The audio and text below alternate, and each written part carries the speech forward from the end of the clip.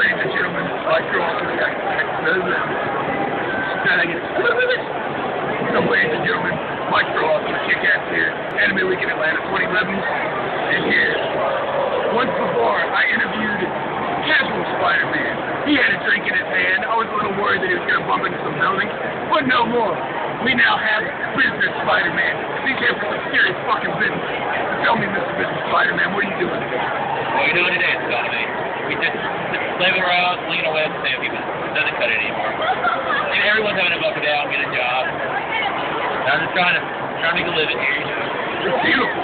You know, given with the mask, I mean, we're here in Atlanta, Georgia. Do you ever get any problems with wearing your mask in public? I get the shit bugged out of me about mine. I did have a helicopter chase today. Somewhere the building got away. Did everything fast. Did it? Everybody, you know, you go to such lengths. I mean, your back stuff, your beautiful ties, your shirts, and even goes with your mask. I mean, wow. How much do those shoes cost?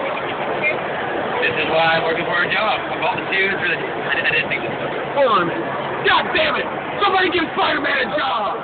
He dressed up in a fucking business suit already. I hope that'll help you out, man. I hope so too. Because you saved so many lives. It's fantasy that you have to get a job. Everybody I'm just gonna go away. I hope we get some money, man. Thank you so much. Thank you. Why is it awesome to kick it?